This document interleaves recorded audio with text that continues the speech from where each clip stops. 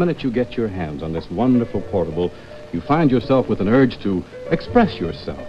Now that can be mighty important, not only in school, but in later life too. So I've made videos on many unusual, crazy keyboards, computer keyboards, Bluetooth keyboards, wireless keyboards, wired keyboards, touch keyboards, laser keyboards. If there's a keyboard, I'm probably gonna look at it. It's very surprising how diverse the world of keyboards is. It to me seems to indicate that people have a very particular taste when it comes to their choice in keyboard. What I'm gonna show you today, possibly the craziest keyboard that I've ever featured. It also might be the most expensive, I can't remember. Will?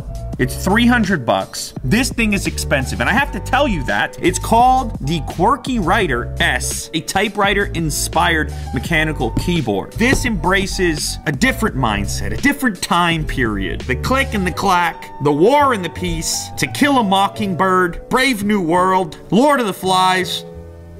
The company is called Quirky Toys. There's a picture of what it looks like. That's an attention-grabbing thing. You put that in the den, a glass of cognac next to it, fine wood grain, and the smell of leather. Let's take a closer look at this thing. Ooh. Does look cool. Feel like I'm about to crack the code. This thing is heavy. Oh, boy. Look. It's a real typewriter feel. Now the switches are Cherry MX Blue, that little clack to it.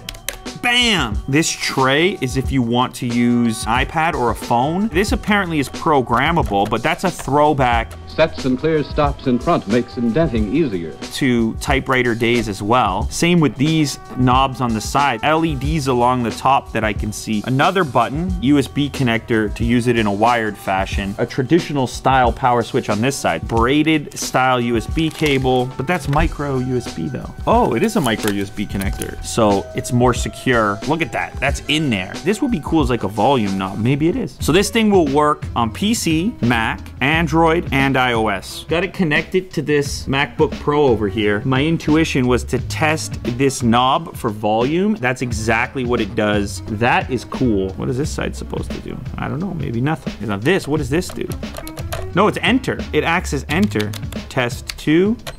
Wow, I kind of like it. The quick brown fox jumped over Jack. What? Vertical scroll. Let's just fill this up. He's right. Ooh, that's kind of nice. So you do a little web page scroll in there. Now you probably have a scroll wheel on your mouse, but they're trying to market the idea of using this with your iPad. You don't want to reach up and it's annoying because you're busy. How about that, Will? You're sitting over there yelling and screaming, and the truth of the matter is you didn't do your research. I wanted to be Tom Cruise against Matt Lauer. I'm not out here trying to prescribe Ritalin. I am not going to go out and say, get your kids on Ritalin, it's the cure-all and the end-all. Matt, but here's the point. Matt, don't be glib. Matt, you don't even, you're glib. Can you explain to me, Will, what this 10M, 20M, 30M situation is? This is mapped to brightness. Oh, they're macros. Are we talking macros? Are we talking macaroni? I saw a channel the other day on Trending, which is a guy who specializes in living like it's 200 or 300 years ago. Have you seen this guy? Welcome to 18th Century Cooking. I'm John Townsend, and we're doing macaroni, or we might call it today, macaroni and cheese. All right, so listen, there's obviously a massive novelty factor here. There is spectacle here, but they didn't skimp on the functionality. You've got Cherry MX Blue switches. The thing is made out of metal. It can pair to 3 separate Bluetooth devices. You can use it wired if you choose to. So if you're about this style, if you look at this and you feel inspired, it could be the next Harry Potter.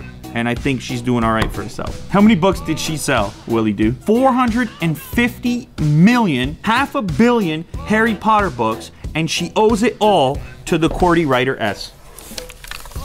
You need to know about it. Kaboom.